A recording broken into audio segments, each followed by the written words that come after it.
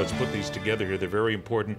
Handlebars next to toilets. Correct. And bathtubs or showers, which you did mention. Yes. Non-slip mats in the bathtubs and showers. Correct. Again, that goes back to the small rugs. Correct. But then again, back to the home. Lighting in the home is important. Handrails and lights. What you're talking about is having those things that you can grab onto. Correct. That are solid. Right.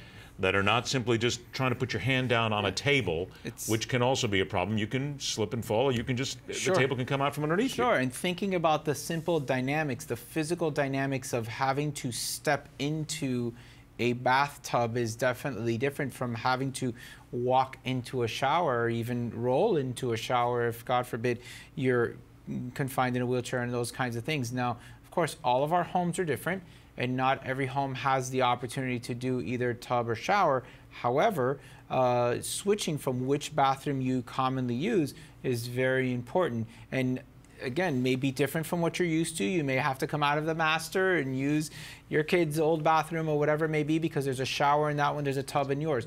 But those kinds of decisions are extraordinarily important so that hopefully you can, again, improve your safety.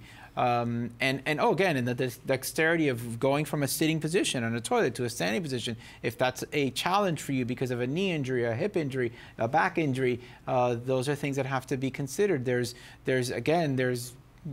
people that try to make that process, sorry, don't mean to get gross, a little bit easier it's okay. So that you can do your business on the toilet in a little bit of an easier position for you. Believe it or not, those kinds of things exist.